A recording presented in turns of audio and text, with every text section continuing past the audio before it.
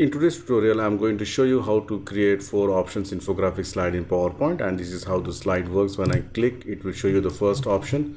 As you can see here, I've put the option 1 here with a post-it note, and then this is bind together with the help of a clip, and then you can add the title, the detailed text, and I've added some shadow effect here. When I click in a different color, it will show you the option 2, option 3 and option 4.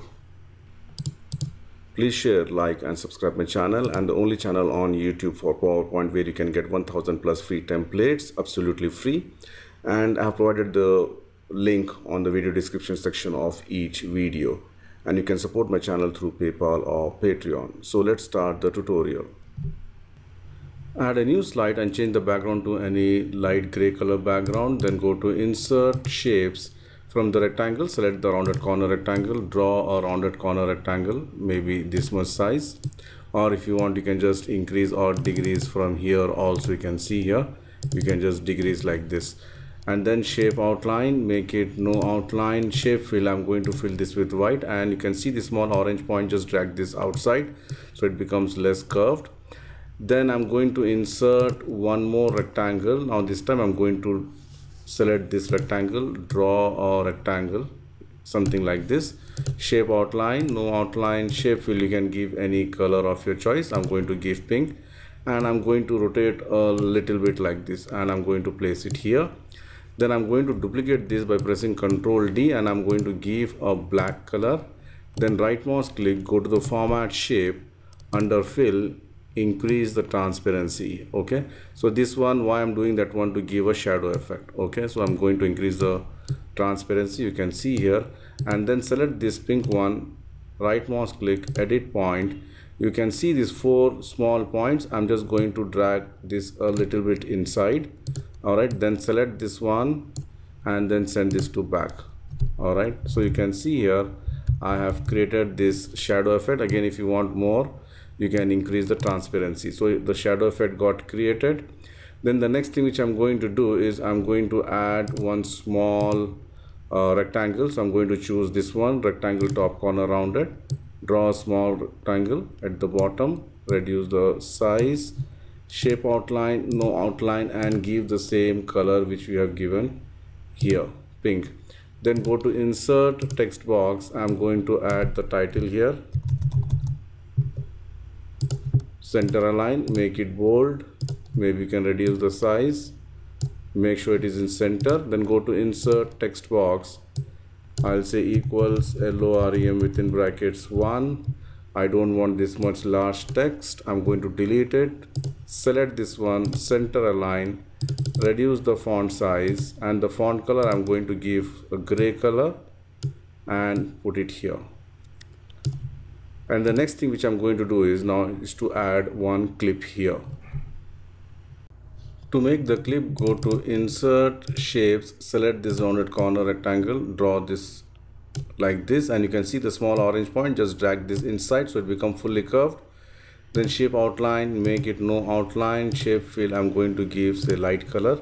Then press Ctrl D to duplicate this one, and then I'm going to give some darker color here. And then hold the shift key, reduce the size a little bit and place it here. You can see here there is a little gap, it should be there between these two. So select both of these shapes, go to the shape format, align center, align middle. Then what I'm going to do is I'm going to cut this one, and only the border will be there. Okay, first select the light color one, then hold the shift key, select this one, merge shape, and I'm going to make it subtract. So I end up getting a shape like this. Then go to insert, select one more rectangle here, then select this one, and again subtract.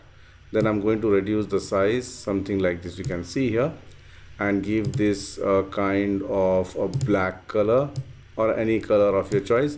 I have to reduce the size further, tilt a little bit, and put it something like this. All right, so you can see here it looks like it is holding this particular small the post-it note. So once this is done, the next thing which I'm going to go to insert shapes. From the lines, I'm going to select the freeform shape, and I'm going to give a shadow effect. For that, I'm going to click here, here, here, here and here. Just join this one, it becomes like this shape. Shape outline, make it no outline. Shape fill, make it black. Increase the transparency if you want, like this. How much? Then send this to back. Alright, or what you can do is we can select the gradient fill. So I'm going to select the gradient fill. Only 2 stops I'm going to give. One stop I'm going to give the background color. The other stop I'm going to give the black color. Alright, so you can see here. And then let me just interchange. I want something like this. You can see here, like this, and then select this particular point or stop, make it fully transparent. You can see here, and this one you can increase the size, and like this we can reduce it, and here also I can make the transparent. So I got this shadow effect.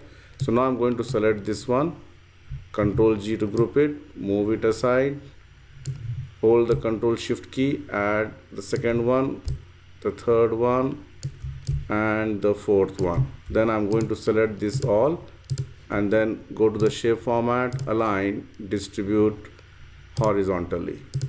Then it's very easy for me. I'm just going to select this one and going to give some different color here. You can see here also I have to do the same.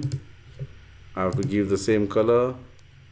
Likewise, you can just select and give some different color combinations. You can see here I'm going to select this one, and then you can select the other and give that one. So it's so easy to do that one, and make sure that Control A, move it in the center. If you want, you can add more options in the bottom also.